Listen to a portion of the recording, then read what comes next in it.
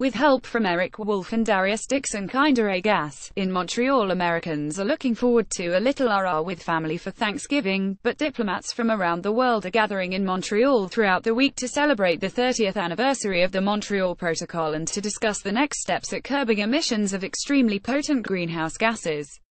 They're likely to be in an ebullient mood since reaching the 21-country threshold to ratify the Kigali Amendment, which calls for the rapid phase-down in production and use of hydrofluorocarbons.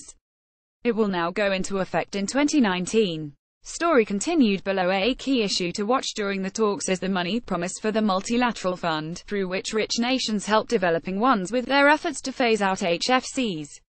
The US has dropped its support for international efforts like the Green Climate Fund, so we'll see if this agreement, which has significant support among industry groups, avoids the same fate.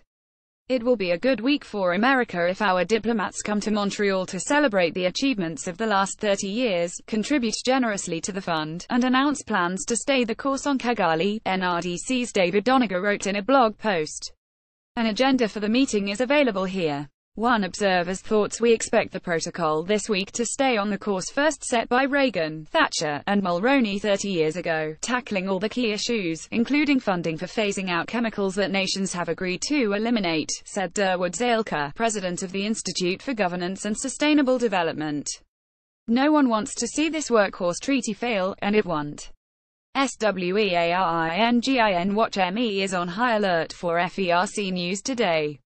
A couple of clued down sources tell us that President Donald Trump has finally signed off on Kevin McIntyre, the incoming chairman, and Rich Glick getting sworn in at FERC, setting the stage for them to take office as soon as today.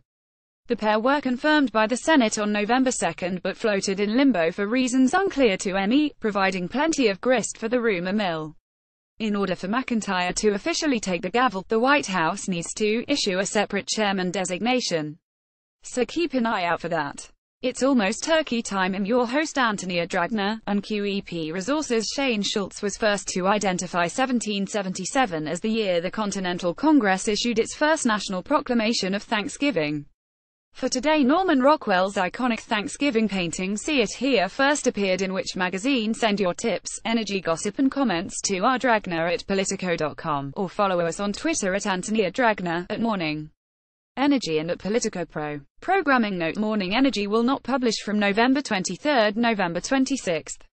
Our next Morning Energy newsletter will publish on November 27. Please continue to follow Pro Energy issues here. Mark your calendar. Politico is partnering with women-owned businesses in the DC metro area to offer a full week of exclusive perks in conjunction with the 5th Annual Women Rule Summit. Join the fun at participating businesses during Women Rule Week, November 27 to December 1 for exclusive deals, and tweet 5x using Women Rule for a chance to win 2 free tickets to the summit on December 5. Listen to the latest Women Rule podcast featuring Glamour editor-in-chief Cindy live here. Gimme Water. The new U.S. and Mexico water-sharing agreement for the Colorado River has given a further nudge to southwestern states to help shore up the declining water reserves, pros Esther Wheeldon reports.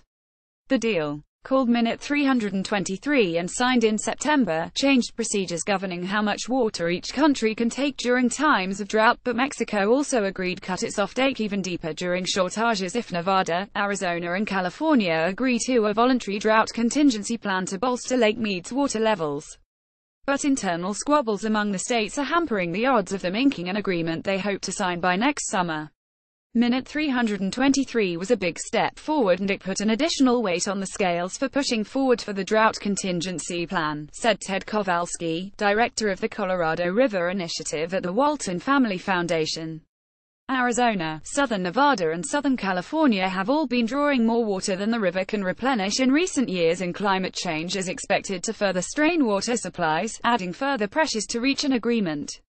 Pruitt very disappointed by Keystone spill. During an appearance Wednesday on Fox News Radio, EPA Administrator Scott Pruitt hailed Tuesday's approval by Nebraska regulators of a key permit for the Keystone XL pipeline, but said he was very disappointed by the 210,000-gallon spill from a portion of the original Keystone pipeline last week. There needs to be some accountability there, but very, very excited about the approval overall of the pipeline, he said. Meanwhile, South Dakota regulators raised the possibility of revoking the pipeline's permit in their state if a probe determines TransCanada violated its license, Reuters reports. TransCanada has yet to disclose the cause behind the spill. Pruitt also defended efforts to cut down on agency spending. "We can afford to cut our budget," he said. "We are cutting the job done but at the same time doing it in a fiscally responsible way." Check this out. Pro's data point has created a stunning graphic looking at the geographical distribution of nearly 3,100 pipeline spills around the country during the last 7 years. It also breaks them down by the substance released. Check it out here. New nominee named before heading off to Florida for Thanksgiving. Trump announced his selection of Phyllis L. Beyer of Mississippi to be an Assistant Secretary of the Navy for Installations, Energy and the Environment. She was most recently Chief of Staff in the Office of the Assistant Secretary of Defense for Readiness and has held a variety of defense-related roles before that.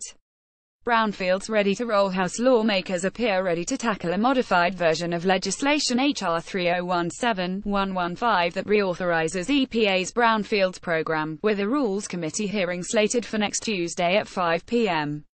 The measure cleared the Energy and Commerce Committee back in June by voice vote, and a summary of modifications since then is available here.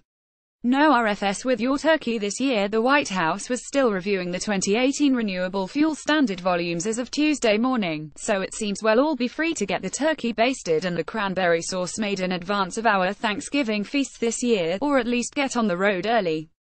RFS watchers will recall the Obama administration made for a stressful pre-holiday when it released the 2017 volumes the Wednesday before Thanksgiving. Pruitt still has plenty of time to make the November 30th deadline, which falls a full week after those giant balloons float down Fifth Avenue. Blast from the past. MEDIDNT have spaced for this last week, but Sen. Jim Inhofe told an interesting story about why Sen.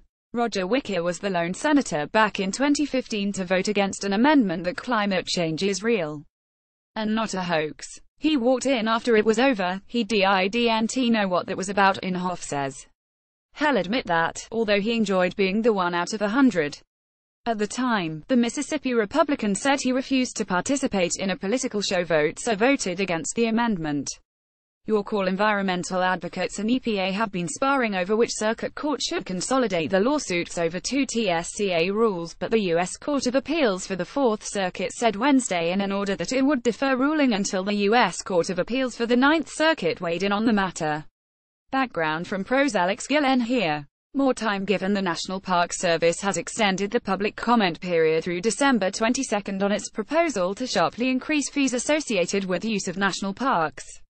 The comment period was originally slated to end on Thanksgiving. In a statement, NPS said it had already received more than 65,000 comments and extended the deadline to accommodate interest in this issue from members of Congress and the public. More information here. Mail call. Questions raised over trophy ban. 22 Democratic senators asked Interior Secretary Ryan Zinke 9 specific questions about the status of the administration's ban on importing elephant and lion trophies from Zimbabwe and Zambia, and demanded he formally halt any reversal of it.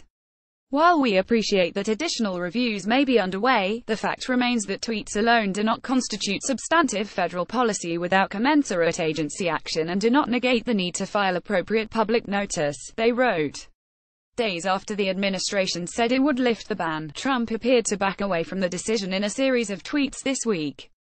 Zinke slams phony photo. A fake image circulating online purporting to show Zinke in front of a killed elephant drew condemnation from the Interior Secretary.